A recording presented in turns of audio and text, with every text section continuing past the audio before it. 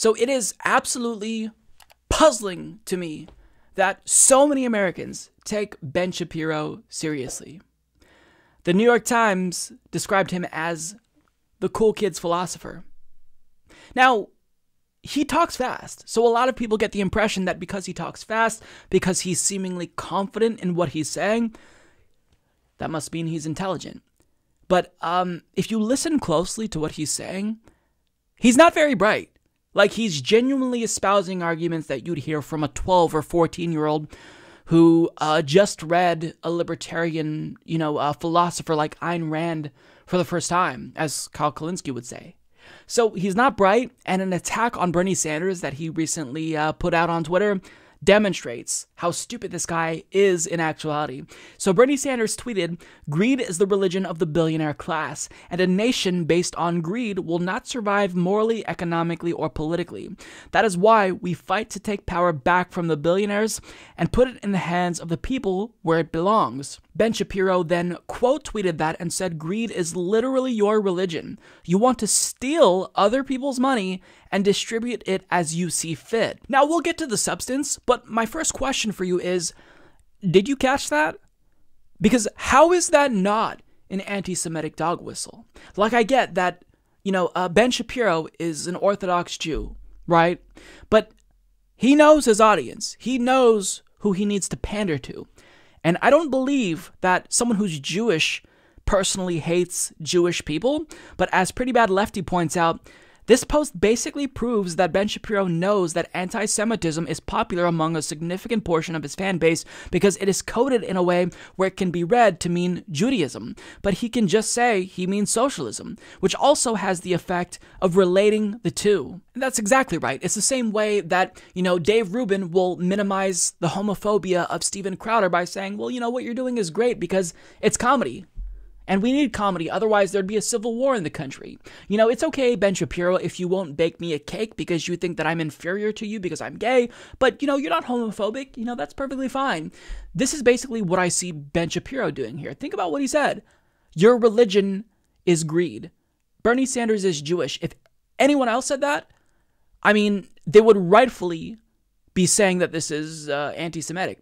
But because it's Ben Shapiro, then he's going to get a pass. When I actually think what he said here is disgusting. He may be Jewish, but he is perpetuating harmful stereotypes about Jewish people.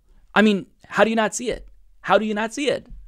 This is part of the right-wing grift. You speak out against your own community, say all of the fucked up things that, other people wouldn't say because they would be deemed bigoted, and you profit off of it. This is exactly what right-wing grifters do. But knowing how that tweet sounded, Ben Shapiro quickly addressed it and said, "Any insane, asinine suggestion that my comment has anything to do with Sanders' Jewish birth is just that, insane and asinine. He's an outspoken atheist. I'm an Orthodox Jew, and the tweet is a direct response to his own language referring to his worship of socialism." Okay, so first of all, the facts over feelings guy, who literally sells t-shirts that say facts over feelings, is saying Bernie Sanders is an outspoken atheist.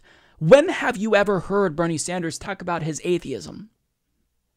You have not, because Bernie Sanders does not identify as an atheist. Now, maybe he is atheist. He seems like he's not very religious, but nonetheless, he's never been an outspoken atheist. So I would say that that's a gross mischaracterization, and it's more based on your feelings than the facts, Ben Shapiro.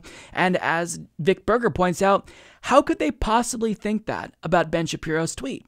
And Vic Berger then links to a tweet from Ben Shapiro that says, "The Jewish people has always been plagued by bad Jews who undermine it from within. In America, those bad Jews largely vote Democrat." Now that is a despicable comment to make. Despicable.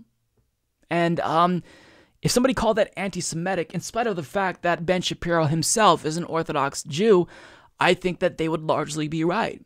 But as Progressive Voice astutely points out, everyone is an anti-Semite except for Ben Shapiro. Exactly. Now getting to the substance here, not that there was much substance, but I want to get to a tweet that Sam Cedar put out in response to Ben Shapiro's initial attack on Bernie Sanders, because it got the attention of Ben Shapiro, which was great. Sam Seder tweeted, "Area man thinks taxes are illegal." Ben then responded to that saying, "Nope, I think confiscatory taxes designed for redistribution are immoral." Now, what's the problem with that argument? All taxes are confiscatory and redistributive. That's the entire point. We don't get to opt out of taxes. I don't get to volunteer to not pay taxes in protest of all the wars that my taxes are going towards. I don't get to do that. And all of my taxes are redistributed to different areas of the economy. They're distributed to certain sectors, healthcare. They're distributed to elites in the form of, shifting the tax burden.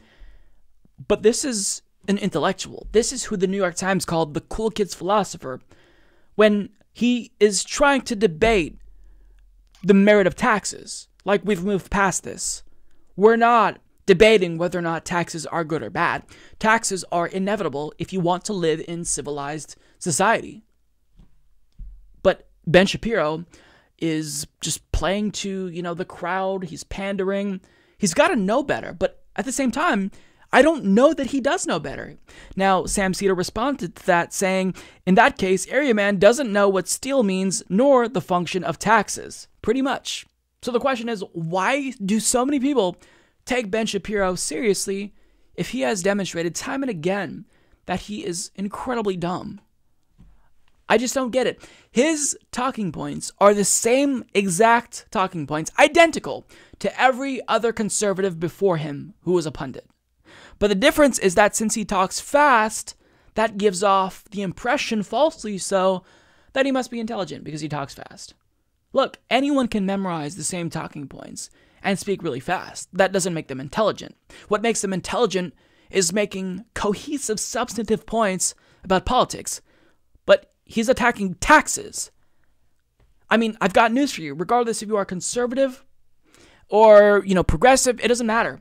Taxes are a part of the political process. They're inextricably linked. You're not going to be able to disaggregate taxes from politics. It's just a matter of what we spend our taxes on. That's the real conversation. The debate isn't, do we do taxes or not? The debate is, what do we use our taxes for? Now, for Ben Shapiro, it is, it's tax cuts for his billionaire right-wing sugar daddies. They want to pay less taxes, so what they do is lobby the government to shift that burden onto you and onto me. So, Ben Shapiro, honestly, reading his tweets, it made me feel like I was losing IQ points. I'm being destroyed by Ben Shapiro by stupidity and nonsense, not facts and logic. You can say facts and logic if you think that makes you sound smart, but that doesn't mean that you are smart in actuality, because you're not actually using facts or logic. You're just a right-wing talking point machine who can recite your rehearsed lines really fast. That doesn't make you smart. That just makes you really good at grifting and really good at being a shill.